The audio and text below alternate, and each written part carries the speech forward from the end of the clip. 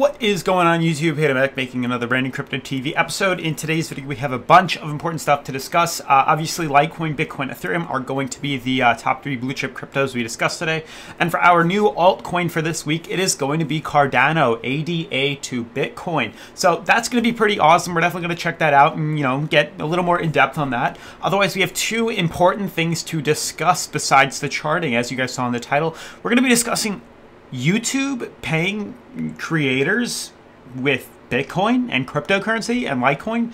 Definitely some very interesting, sketchy stuff. We're going to be discussing that. We're also going to be following up with Bitcoin Cash and Litecoin futures. Future volumes top 150 million as Kraken Exchange. So some pretty interesting stuff. I didn't really know about Litecoin futures until today. Obviously, if any of that interests you guys, make sure to subscribe, turn on post notifications, leave a giant thumbs up. And let's jump into today's video.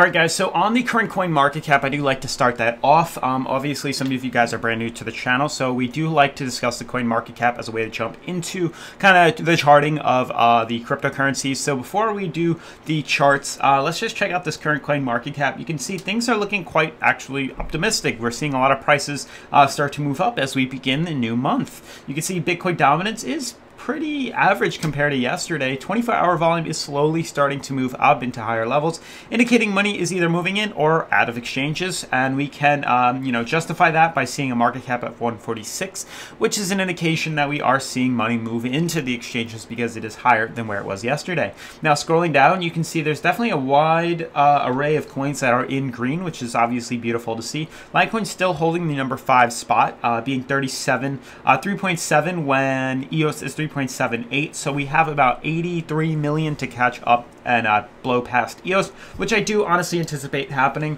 Otherwise, you can see only 2 out of the 10 coins are really in red, and they're not really down by much. Litecoin being one of them, but only down by 0.01%, which is really nothing at all, nothing major. But you can see after the dip that we had, we're pretty much consolidating and trading sideways. We are starting to see some coins start to, move back up into some higher levels, which is obviously what we do, want to see. We want to see that market grow. But otherwise, the markets are doing well. The markets are in green. Things are looking quite beautiful, if you ask me. There are some double-digit coins. Doge, obviously today, Doge does do very well. If you guys know why that might be, definitely leave a comment down in the description, in the comments down below. But otherwise, guys, I do kind of want to jump into the exchanges, but before charts. But before we do that, guys, if you're new to the channel, make sure to sign up to the ABRA exchange. They're doing an awesome promotion right now. It does help support the channel. All you got to do is deposit $5 USD into the app, and they will send you $25 of free Bitcoin. It's pretty awesome. Definitely recommend checking it out. It does help support the channel. Furthermore, jumping into the topic for discussion today, YouTube accepting or giving creators cryptocurrency. It sounds interesting, but I do kind of want to, get into that. So there's a website called Social Blade. We're on it right now, and I actually use Social Blade on a day-to-day basis. If not, I view it probably 5 times a week, which is pretty wild to see the importance of this app. Now, I do check this, website very, very, very often. It helps pretty much gauge where your channel's headed, the subscriber count, where your subscribers are going, all different types of information is displayed here. Now, the one thing that caught my eye was, this is my channel, Crypto TV, and you can see it says my estimated yearly earnings is right here, and that is an Ethereum token, which means is, YouTube paying us in cryptocurrency. Very interesting. This is also Raven coin right here, and it says my monthly earnings are 1,483 Raven tokens. As you can see, when I scroll down, we have Onion token, and you can see my last 30 days, I've earned 3 Litecoins. So that's pretty interesting, to see, now this website isn't specifically YouTube. It's not owned by YouTube, but it does show you the analytics on YouTube. So it's very interesting to see that they changed their fiat payouts, and they're now showing you the estimated revenue in cryptocurrency. Now that is some pretty awesome stuff, and definitely let me know what you think down below in the comments, because that could be pretty awesome to see some massive adoption happening within the cryptocurrency market. So definitely let me know what you think down below. Otherwise, jumping into another topic of discussion today, Bitcoin Cash, Litecoin futures volumes top top 150 million at Kraken Exchange. What exactly am I talking about? So basically, it's not just Bitcoin future products that are becoming popular with investors, at least according to the UK-based crypto derivatives provider.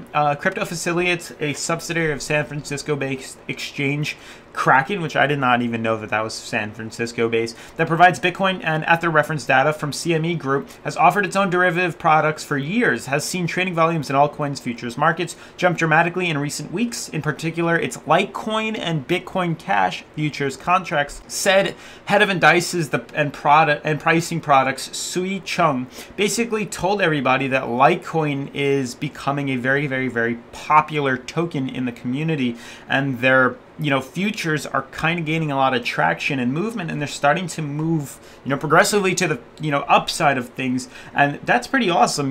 Things are kind of wrapping together and coming together quite well for Litecoin as a whole, and the markets, we're starting to see so many positive, good promoting, articles coming to market, and that is definitely going to help cryptocurrency move its volume to the upside, especially Litecoin and, Bitcoin Cash as well. So that's some pretty awesome stuff, guys. Otherwise, let's just jump into the chartings for today. Now, obviously, we do have a coin of review that's newer, so we're all going to discuss Cardano in a little more detail today. But otherwise, guys, moving on to Litecoin, you can see Litecoin on its US dollar chart on Coinbase. Very interesting pattern, still holding up. Yesterday, we did actually move, our uptrend a slight bit to the right, which seemed pretty progressive. It made sense to move it to the right. And you can see how we're in a channel right now. We're currently facing some areas of resistance, trading sideways, hitting some, uptrend right here. You can see we did play out, quite well. We're kind of slowly pulling back down on our RSI. Volume is pretty much dying off completely, and you can see we're finally testing our uptrend once again. These markets, I did pin a post actually, or a comment. I forgot what it was exactly, but it basically was saying something how these markets are not a closed market. They're always changing. So your graphs and your lines should always be changing as well, because this is not a fixed market. And I totally agree with that. And I think that was super important. And I pinned it to the top of the comment section because it's so true. And I do want you guys to understand that once you draw your lines, you got to keep updating them and keep changing them. So that's pretty much what I did. I moved it slightly, and you can see that made a little more sense. And now you can see we're facing some issues right here, but we're testing support. Obviously, there's a resistance at $62 and around that 61 and change, high change.